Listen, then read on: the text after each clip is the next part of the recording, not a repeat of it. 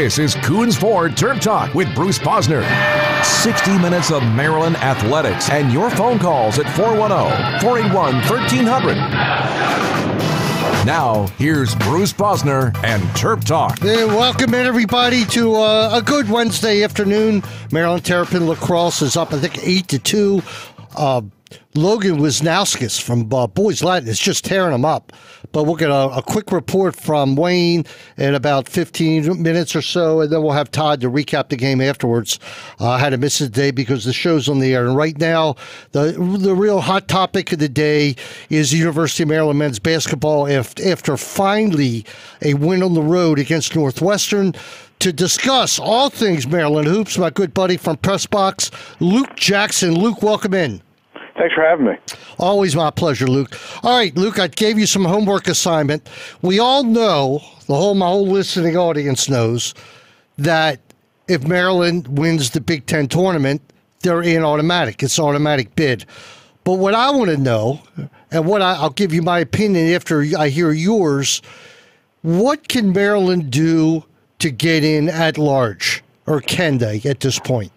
I think they would have a shot if they got to the Big Ten championship game, even if they lost that game, because that would mean that they would have beaten Michigan at home, which would be a solid win. They would win their first Big Ten tournament game next Thursday, and then they would, I believe they would play Michigan State that Friday at noon. And then it would yet to be determined who they would play on that Saturday, but it would probably be a very good team, and that would be a win that would help them towards getting into the tournament. I think that might be enough, but again, I think, like you said, I think the only surefire way that they can get into the tournament at this point is to win the Big Ten tournament, because they just don't have very many quality wins. Yeah, I understand this new tier thing where it's A or Group 1, Group 2, and I understand they're 0-9 against Group 1, which doesn't bode well. But if they would win against Michigan, which would be a Tier 1 win because Michigan's in the top 20, right, and then take care of business in the first game, which they should, and then upset Michigan State, that gives them 3 more wins. I think that would give them 22 wins. Right. And to me, you don't think that's enough? They just don't have very many quality wins right now. I don't know if they're all that close at this moment. I just think that they have a lot of work ahead of them, because, like you said, as far as those Quadrant 1 wins that you're talking about, I think they don't have any Quadrant 1 wins, which is that new the new sort of thing that they're looking at, the committee is supposedly going to look at. I don't know if anyone really knows how much they're going to look at this new quadrant system, or if this is just something that they're introducing and they're going to look at a bit, because like you said, there are Quadrant 1 wins, Quadrant 2 wins, Quadrant 3 wins, and Quadrant 4 wins, and they don't really rank really well on anything in terms of the RPI. Now, if they look at the more advanced metrics, then I think they would have a shot, because they do rank 36 on KenPom because of all those close losses, and their offense has been pretty solid all year. That's why they rank fairly high on KenPom, higher than their record would suggest. But they just have that one top 50 RPI win, and that's against Butler. But again, on KenPom, they do rank a little bit better in that regard, because they do have those 2 top 25 KenPom wins, and they could add another one against Michigan. But again, I don't know if the committee looks at KenPom at all. This year is kind of the reverse of what it's been in the past, where Maryland doesn't rank as highly on KenPom as you would think, just based on their record and based on the quality wins. Maybe this is the year that Maryland fans want KenPom and the advanced metrics to have a little more say, but usually it comes down to RPI, and they just don't have very many quality wins right now. They have the Butler win at home, and they have the Penn State win at home. And again, both of those wins are at Xfinity Center. So their resume, as far as the RPI is concerned and the quality wins are concerned, it's just a little light. There's nothing there. That's the problem. It's funny. I hear, Nebraska on the bubble. Holy cow, Nebraska is, what are they, 12-5? How in the world can they be on the bubble? They're pretty soft, 12-5 though. They had some pretty good luck with the conference schedule, and from what I remember, their non-conference schedule wasn't great. Now, correct me if I'm wrong on that. No, it wasn't. But they had like single plays against Purdue, if I'm not mistaken. I think they had single play against Michigan State, single play against Ohio State. I do think that they played Michigan twice, if I'm not mistaken. So that they did play a good team twice, but otherwise, they just really didn't get a whole lot of opportunities in conference play to get those big wins.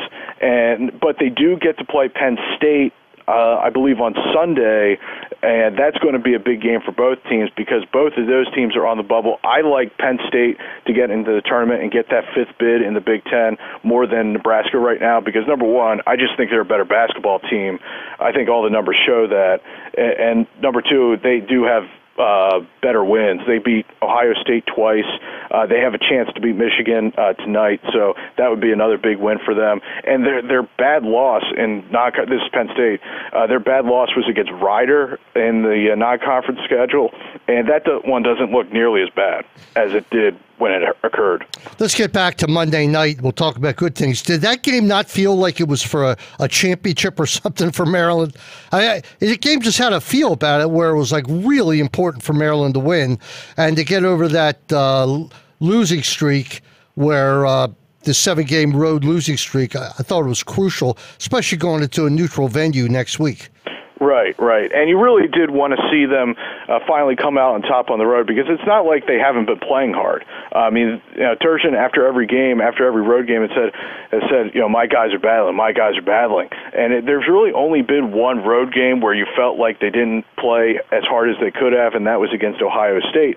All these other games on the road, it's basically been the same script over and over again where they're just like that one Justin Jackson short, or those 2 or 3 plays short that could have been made maybe by Justin Jackson. So it was good to see them finally get over the hump on the road. I'm not too sure what happened to Northwestern, but their season kind of has fell apart here towards the end, obviously losing a 27-point lead at home against Michigan State was not great for their season. No, it was not. And look, they're missing Bryant McIntosh, and I thought that Turgeon took advantage of that by going to that soft full court press. Right. He got some turnovers out of that. It kind of threw them out of their game. They really looked bad from the moment he went into that.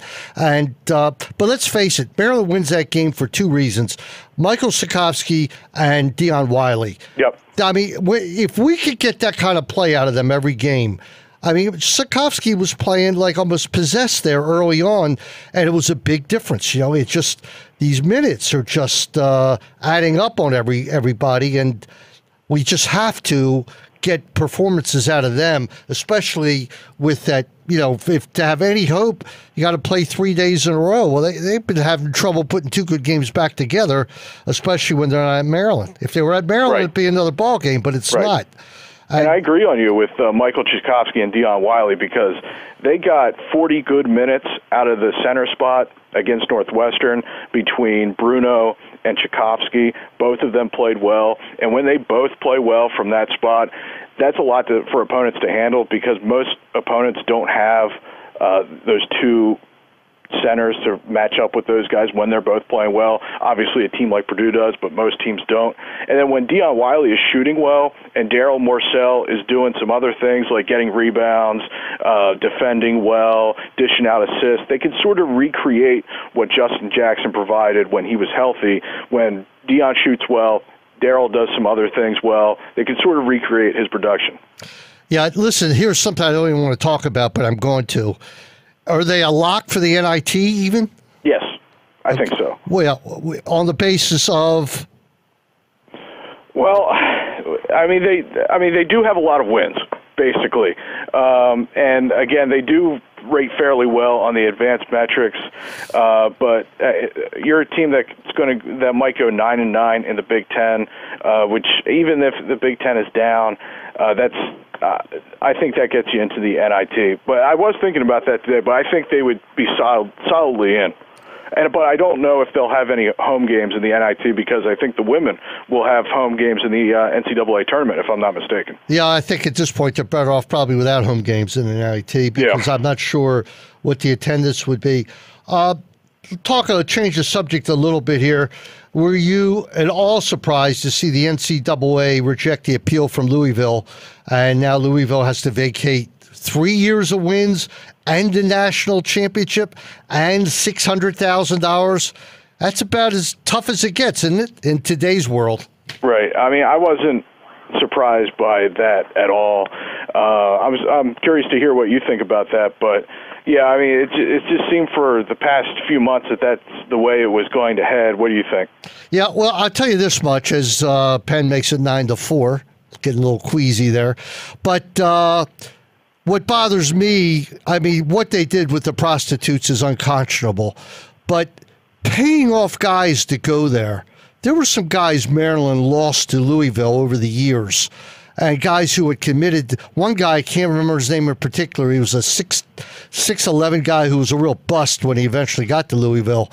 But all of a sudden, these guys are getting $100,000 here and $100,000 there, and it bothers me. You know, a team like that should not have championships on their level if that was part of the way they got the players.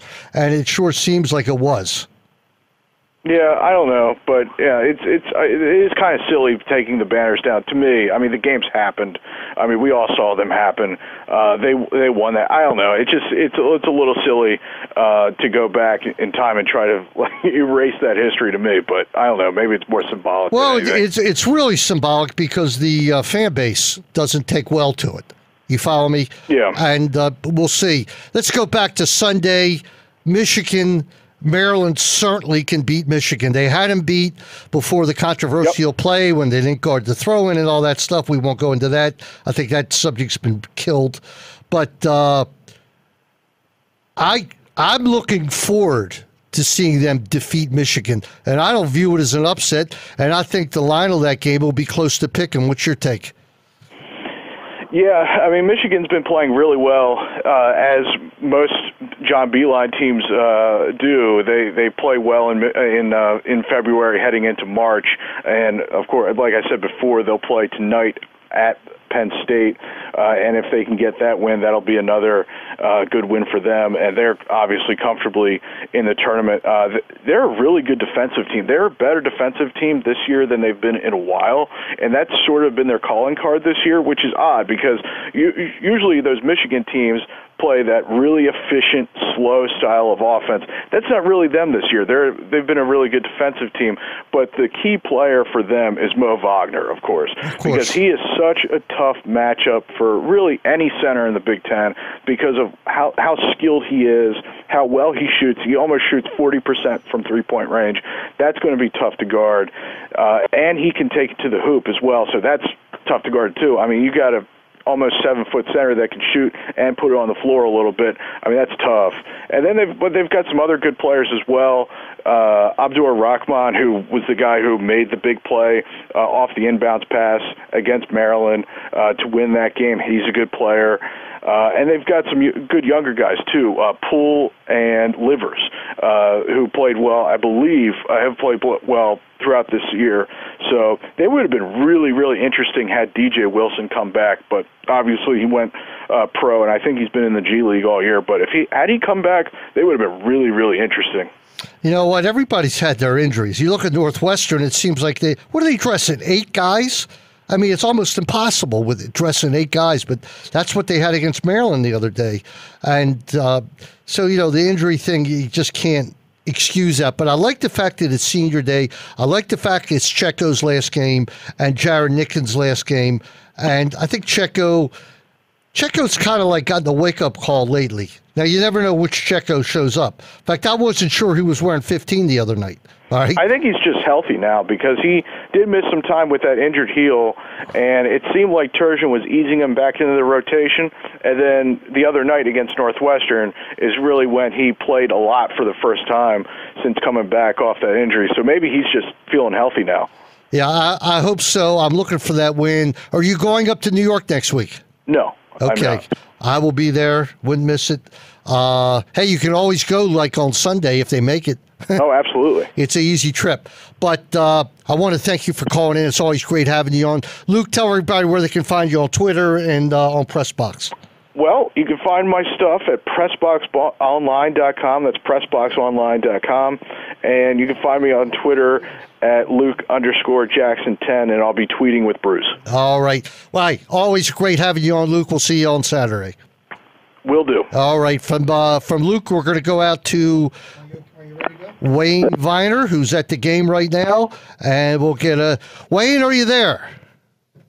Is he there? Wayne, are you there? Maryland Stadium. Right. 10-4 Terps. Logan Wisnauskas has had a heck of a first half here, and Maryland scored on 9 of their first 11 shots on goal. Wow. So there's about 5:45 to go in the third. Penn's got a couple this half, but Maryland's defense really kept them out of the middle. And you have the return of Corley, Young, both playing today.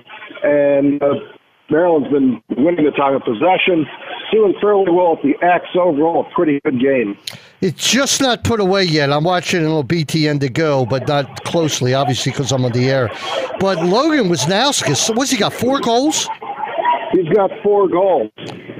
When he touches the ball near the crease, he scores. And most of them, because Maryland was able to keep the ball in these possessions and work it around, and they really just outworked the Penn defense. And if I'm not mistaken, Kelly doesn't have anything yet, which is hard to believe. No, it sort of looks like somewhat of his night off, but fan favorites like Adam DeMello have scored. Bernhardt has 2 with a couple of assists. There are 2 power player or extra man goals in a row near the end of the second quarter, where it was Bernhardt to Wisnauskas. It looks a lot like Colin Heacock to Matt Rambo, really. Yeah, they're not the same body types, but the chemistry's there. Have you seen the difference with Corley back in? Early on, I saw some turnovers that were strictly because of Corley. Not Corley, Bryce Young. Right. Bryce Young comes back. He wears 41, Corley 42. And then the other defenseman who's had a lot of time out there is Jake Welding, who's a sophomore, Jack Welding. Look, these are top-tier defenses. Maryland's known for putting top-tier defensemen out there year after year. This group of 3 looks to have a shot at being as good as always, I'd say, for Maryland. But you're better than I do, Bruce. Yeah. 10-4, I'm happy with that. It's a good team, number 17 in the country. They beat Michigan last week, and keep winning. That's the bottom line. They got 10 days off till Notre Dame, which I happen to like a lot. All right, so but it's a long way off, Bruce. And Notre Dame's played us well every time out. They always play us well. It's always a low-scoring game, and it's always a battle. But I'll take my chances at home against anybody. And so Maryland's just got to hold on here. I tell you, with the way Maryland's been playing, it seems like they let teams back in when you think it's over. So when it was 9-2 and they gave up 2 quickies, I started to worry a little bit. But those were goals from the outside. They weren't really breakdowns. Dan Morris got screened, and both of them barely got in there. So you get more concerned when Maryland lets people get all the way to the crease and score. That isn't what's going on right here. I expect Maryland to hold on and beat the number 17 Penn Quakers. All right, real quick before I let you go, because we're out of time, I had a talk with Luke Jackson before you came on. I believe 2 wins.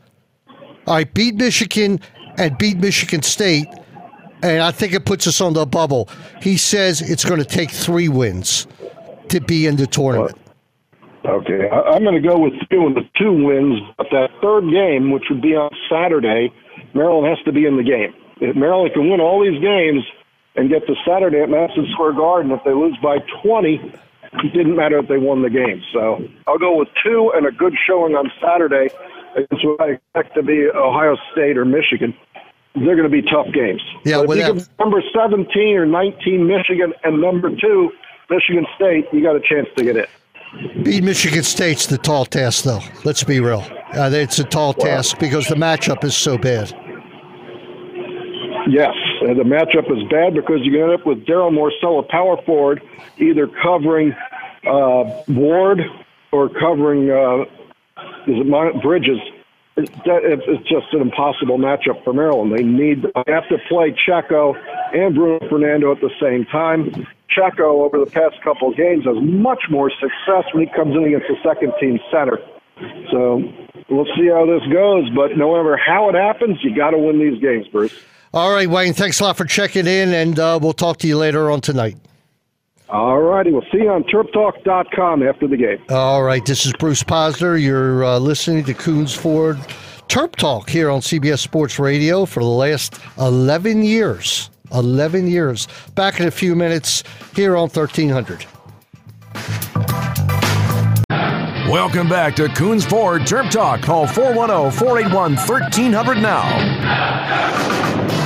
Once again, here's Bruce Posner. Back on segment 2, and before we get to Dennis, what about what happened to Oklahoma? Lost 6 games in a row. They're on the bubble, if that now. They figure out a way to stop Trae Young, and they just put way, way too much pressure on the young man. And Oklahoma might not make the tournament after being in the top 10 for part of the year. Incredible. On the phone right now, my good buddy from Coons Ford, Dennis Koulatsos. Dennis, welcome in.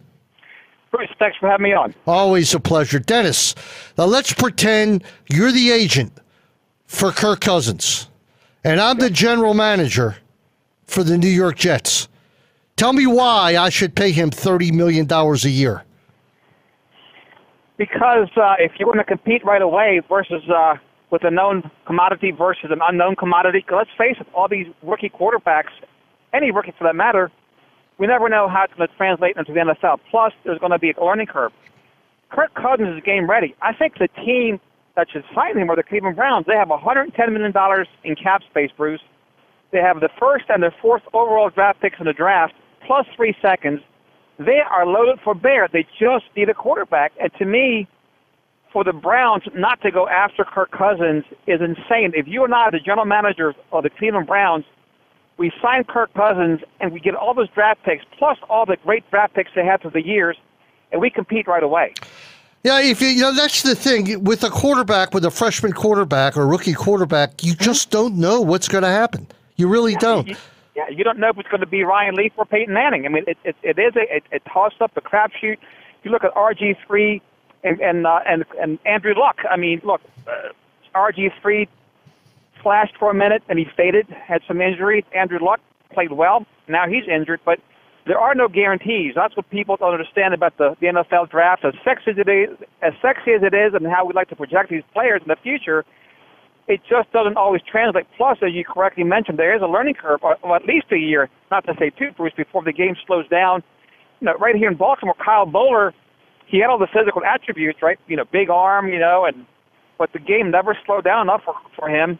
And he never was a leader that he needed to be to lead that offense. So it doesn't always translate. Kirk Cousins, the Broncos, the Jets, the Browns should be fighting over this guy. How about Minnesota? I mean, they got 3 quarterbacks, and they're looking at him. Well, Bruce, they say if you have 2 quarterbacks, you don't have one. Well, they have 3 quarterbacks that really don't have one. So you're right. All these contending teams that are so close and right there, they should give up the farm for a guy like Kirk Cousins and even Nick Foles, which I don't think the Eagles are going to let go unless somebody makes them a ridiculous offer. Let's talk about Nick Foles for a second. Everybody, the Eagles and everybody I know from Philly said, we're going to repeat next year. We're better. We're going to be stronger next year. We got 2 quarterbacks. And you know what that 2 quarterback thing does? That as good as Carson Wentz is, and he'll be starting, when something happens, then all of a sudden people look to Foles, and then there's a division in the locker room. It always happens after a Super Bowl, Dennis. Well, the dynamics change, Bruce. You're right about that. They become the hunted. They're circled in everybody's calendar, not just on division with the Giants and the Cowboys. But what the unique dynamic with Nick Foles' injury, Bruce, is that not Nick Foles, but Carson Wentz's injury. He tore 2 of the 3 ligaments in the knee. He tore the ACL and the MCL. He may miss the first 4 or 5 games of the season. For that reason alone, and the fact that Nick Foles is only going to cost them $7 million next year, I don't see how they let go of Nick Foles. No, I agree. Unless he starts pulling a number and his agent tells him to hold out, you know what happens? What can happen? He's not. He seems like such a good religious man. I believe he's going to become a priest once he gets out of football. He's an ultimate team guy. I don't see him pulling that stunt, Bruce. He's going to get paid anyway, whether it's this year or the following year. He'll get a big contract from somebody. I think he understands that. His agent understands that. He's the ultimate team player. They're very lucky to have him. All right, speaking of a gentleman who was going to be a priest or a pastor, we got Frank Reich, now the head coach of the Indianapolis Colts, who was the architect behind Philadelphia's offense. And the mere fact that you could change quarterbacks in midseason and win a Super Bowl, he had to be the hottest prospect there was out there, correct?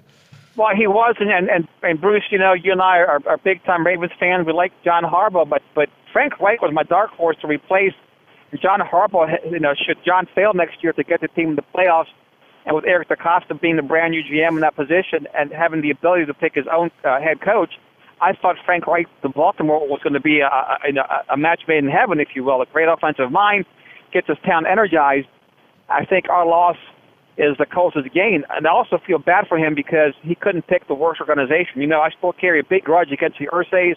I think they're classless from father to son. I'll never get over that. But anyway, I wish him all the best as a fellow Maryland guy.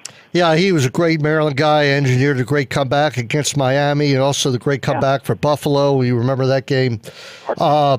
Not a great professional career outside of the one game, but I have to tell you, his pedigree was strong, and there was a lot of talk about him. A lot of the ex-players from Maryland were kind of pushing Frank Reich over DJ Durkin, but Kevin Anderson chose DJ. But Frank Reich now, he's got quite an opportunity with or without Andrew Luck, but I sure believe they're going to be going after another quarterback as well. It's like you never have, the quarterback thing. How about the Ravens now?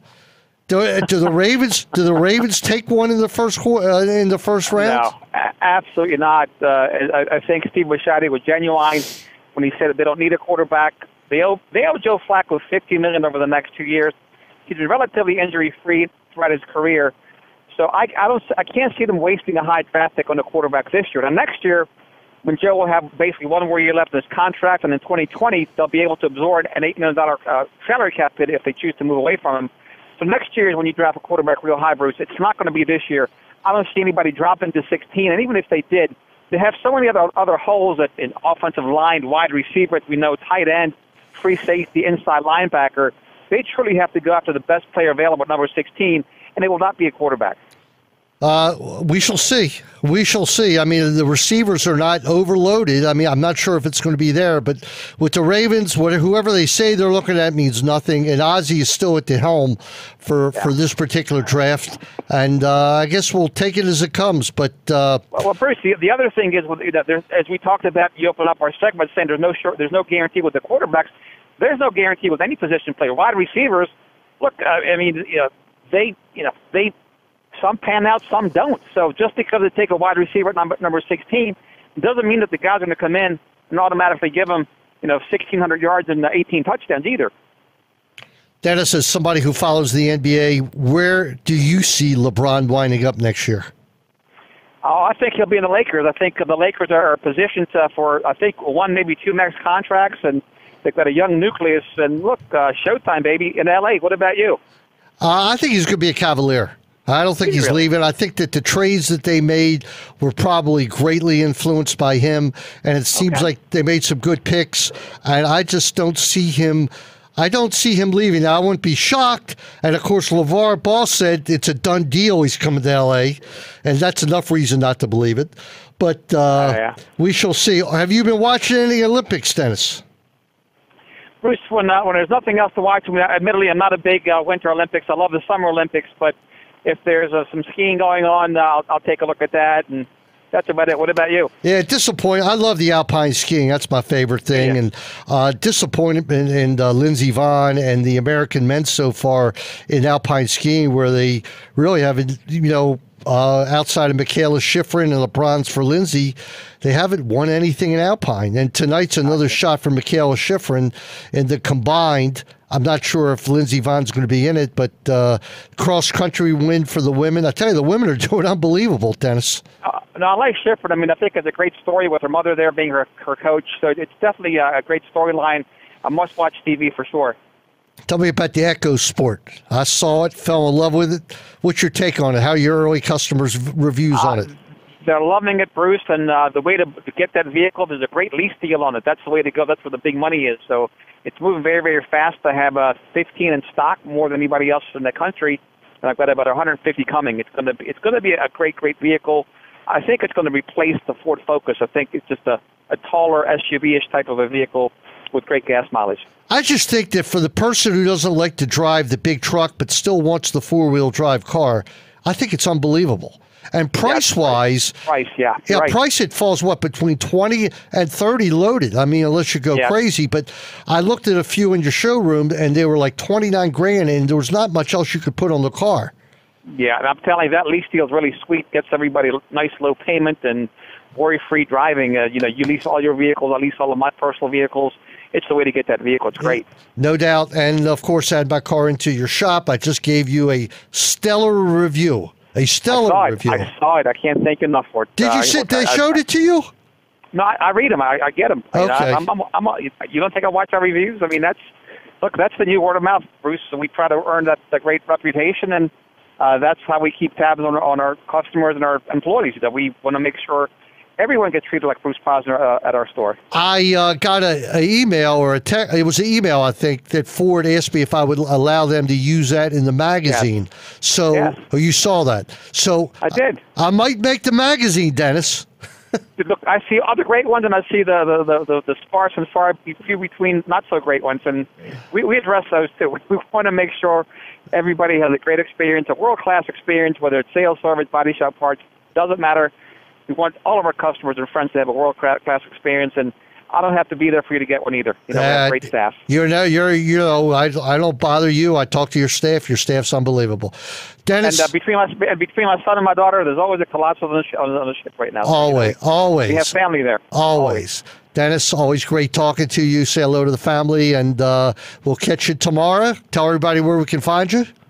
You can find me up the dial. You'll be a guest, and we'll have NFL draft talk, Bruce. NFL Combine next week. So I've been doing my homework. Right, and of course the Terps are up 10-4 today in the fourth period. I'll give you a little wrap up of that after I get home and watch it tonight on the replay. And off to a 4-0 start. That's what you would expect. Go Terps. Go Coach Tillman. All right, my friend. Thanks a lot, Dennis. Thank you, Bruce. Be well. All right, this is Bruce Posner. Well, let's head out to our break. Back in a few minutes here on CBS Sports Radio 1300. We'll be approaching a final on the game out at College Park. We're going to have Todd also in to talk about women's basketball. The great start for Maryland baseball, winning 2 out of 3 for Rob Vaughn with Taylor Bloom, their Friday night pitcher, pitching a 7-inning shutout last Friday at Tennessee. 2-1 at the Southeast Conference Tennessee Volunteers. Back in a few minutes here on CBS Sports Radio 1300. This is Coons Ford Terp Talk. Call 410-481-1300 now. Once again, here's Bruce Posner. We got good news coming out of College Park, and we'll bring in my good buddy Todd Carton, frequent member of TerpTalk of the TerpTalk game. Todd, how are you this afternoon? Having a good time with good news, Bruce. Yeah, give us I just saw what's the name, Wisnauskas, who's unconscious today, pick 2 guys for Connor Kelly. Did you catch that before you left the room? Yeah, actually I did. And it's funny because I was just remarking that's an unusual way for Kelly to score, to make that dodge from behind, even when he does get a pick. So, and then Wisnauskas just came down and scored again. So it's 13-4 right now. Holy cow! Thank you, John Desco. Are you asleep at the wheel? This is a transfer from Syracuse, Todd. Yeah, I know, and he's just been on fire. The other 2 stories of the game tonight so far, Bruce, are Dan Morris, who has been just unconscious in goal. I think he's got about 10 or 11, maybe even a dozen saves, including an incredible save after he turned the ball over trying to clear the ball to midfield, beat the Penn guy back to the goal, and made the save. Yeah. What else? So, you going to tell me Shockey, I hope? Shockey is the other story, absolutely. This is the face-off kid. He's a freshman, and he's supposed to be on a Baptiste level. I mean, not yet, but he's supposed to be that kind of quality of a face-off kid. Yeah, and he came in, I think, to start the second quarter, and Maryland's probably, last I looked, they were, I think, 12 for 18 or 12 for 19. So he's been doing a heck of a job in his third game as a collegian. That's the other big story tonight, I think. I know you rented a skybox with 3 or 4 of your friends. I bet you're figuring it's a good investment so far. So far, it's been great. Wayne stopped by a few minutes ago and had him down. He had some chicken wings and some meatballs and whatever else we had, and enjoyed the weather. Tonight it's great because you have that option to sit outside or inside. So tonight with the warm weather and the rain holding off, we can sit outside and enjoy the game, or come inside and we get the opportunity to see the replays too, because we have 2 TVs in the suite. I wouldn't have pulled you away from the game, but it is over. I mean, it's 13-4. Yeah, for all intents and purposes, right. It's 13-4. It's not any. Unless something happened, no, still 3 minutes to go. It's over. Let's talk about the Lady Terps and these last 2 losses that they've had. What's going wrong for them, Todd? Yeah, Bruce, I've written about and talked about on air about how strong they were playing defensively, and they just look like they haven't had their legs under them defensively the last couple of games. And partly when they went out to Minnesota had a freakishly good shooting game. They shot, at one point they were 14 for 20 from 3-point range. And then last night Minnesota hosted Indiana. They were, I think, 2 for 18 or something from 3-point. Yeah. So it was one of the, just kind of, it was a combination. We'll see if they can turn it around. I know that I was actually at practice today, and Coach Freeze was really focusing on defending and Michigan, who they play tomorrow night, and that'll be a really big game for Maryland on the road. It'll be a really quality win if they can pull that out, and would guarantee them a top 4 seed in the Big Ten tournament. They sure need it. And, of course, women's lacrosse, a big win down at Florida, 16-14, in one of the dirtiest games. I've never seen a team play so dirty as Florida does. I don't even know why Kathy plays them. I tell you the truth.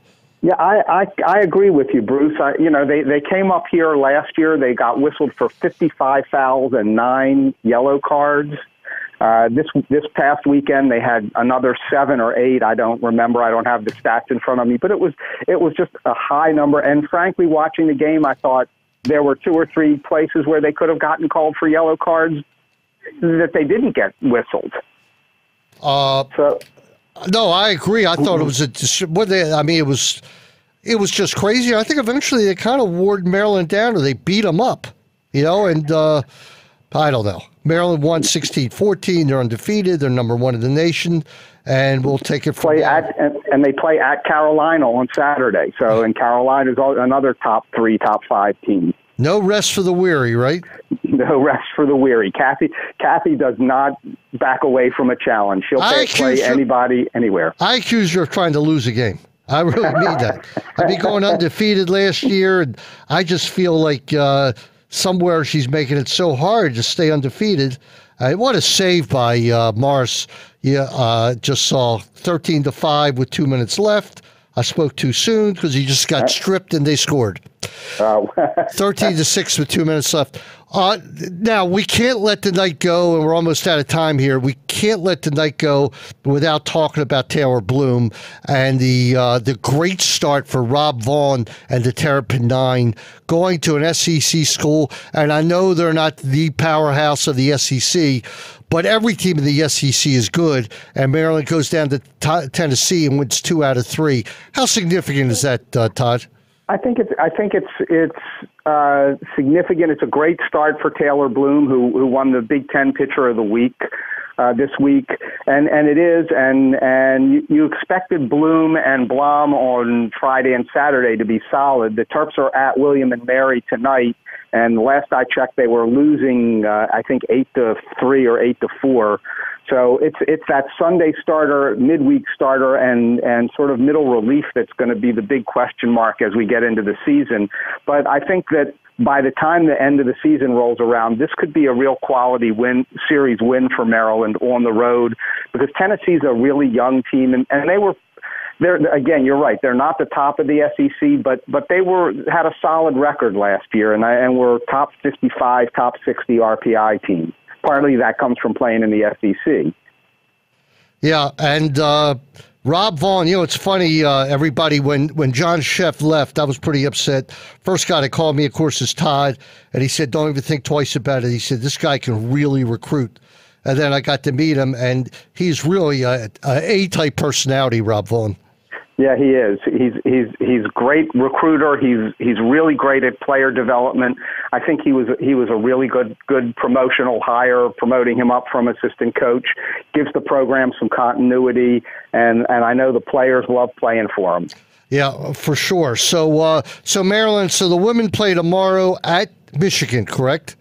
The women play tomorrow at Michigan, and then finish up the regular season with Senior Day Sunday at noon against Nebraska at home. Right. And in your opinion, they need to win both to get that, to ensure the 2 home games for the Sweet 16, leading up to the Sweet 16? Yeah, I think they do, Bruce. I think that they had probably, off the string of play leading into this little stretch where they've dropped 2, they had probably moved themselves up to somewhere 11 or 12, and they've dropped down to 14 now. So, clearly the committee is looking carefully at them at this point, and they need these 2 wins.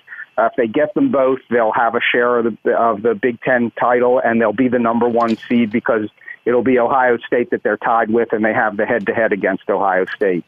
And I'll get your opinion, because I got Luke Jackson's from Pressbox, I got Wayne, and I had mine. What does Maryland have to do to make it at large? Win 2 in the Big Ten tournament, or 3? At least 3. So you think they've got to get to the final game to have any chance for at large? I think so right now, yeah. Okay. I just don't think two is quite enough.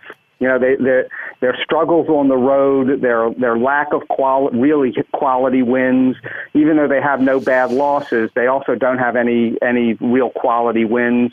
And even if they pick up one in the semifinals of the Big Ten tournament, I just don't think that that's quite enough. I think they're going to need to win at least 3 and get to the final. Right. You're talking if they got one in the quarterfinals against Michigan State, that's not enough. Right. I don't know. We'll see. They like to look at teams playing well at the end of the year. They'd be 9-9 in conference. They'd have 22 wins, but that's it. And the game's over. Todd, I thank you for taking a few minutes out of your time. It's 13-6 was the final. 4-0 for the Terps. You can't do much better than that. I mean, that game last Saturday, you and me were sick over, but yes, sir. It was just one of those things. You can't play perfect every game, and Maryland proved it last week. Todd, thanks a lot for checking in, and I assume we'll see you sometime over the weekend. Yep, I'm sure we will, Bruce. Thanks a lot. Take care.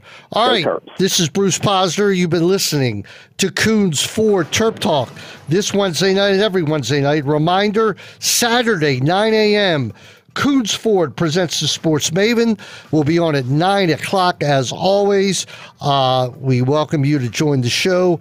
A lot to talk about with Maryland. Big game on Saturday against Michigan. We'll preview that. And with that, we're going to sign off thanking our super producer. Who's on first? Absolutely. All right. That'll do it for today. See you on Saturday morning at 9 a.m.